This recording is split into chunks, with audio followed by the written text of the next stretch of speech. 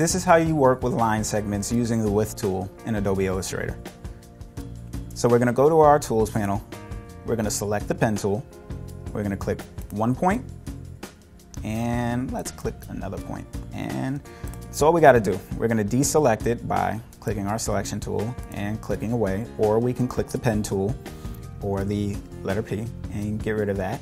Now that we have this on the board, we'll notice that this is actually a stroke, a line, whatever you want to refer to it as, but you'll notice that it has a certain thickness to it, and you want to change that thickness, and one way you can change that thickness is to go to your stroke panel, which is in your Windows panel on the right.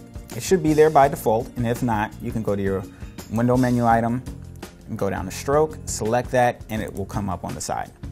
And with it selected, you can change the weight of the stroke by clicking down, clicking up, and you'll notice that it increases and decreases.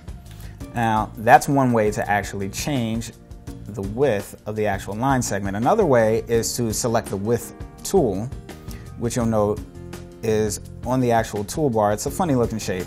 You click this, and once you click that tool, if you hover over your line segment, you'll notice that a little circle appears, and at any point you can click that circle, drag it up, or drag it down. You'll notice that it's flexing as we move it.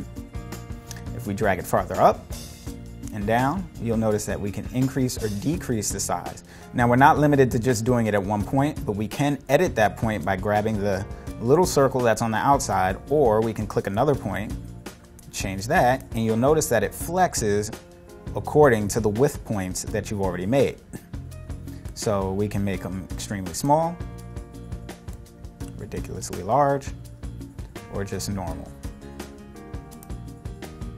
And that's how you work with the width tool in Adobe Illustrator.